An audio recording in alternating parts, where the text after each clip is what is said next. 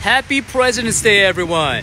Today, we're diving into the piece of history that combines presidential legacy with real estate mastery.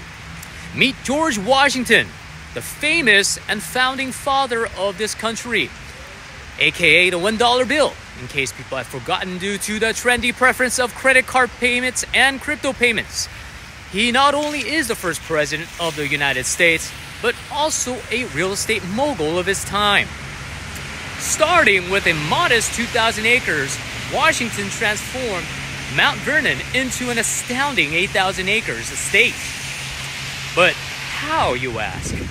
Washington was a visionary and real estate developer and an innovative farmer who meticulously managed and expanded his property.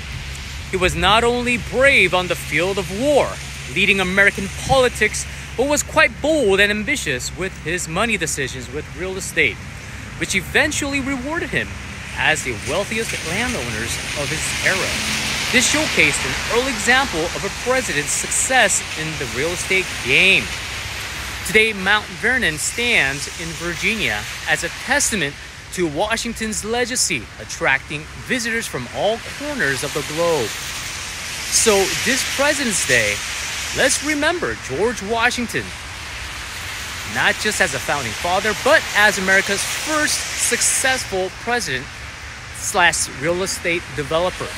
And one more fun fact, from the year George Washington was invited to cross the Rainbow Bridge in 1799, $1 purchase power was worth $24.07, which would get us a couple double-double combos and a milkshake in today's dollars. So that inflation has got us into a factor of 24 times for the past 225 years. Fun fact. Anyhow, please enjoy your President's Day. Hope you enjoy a time off, and hope to see you on the next one. Thank you.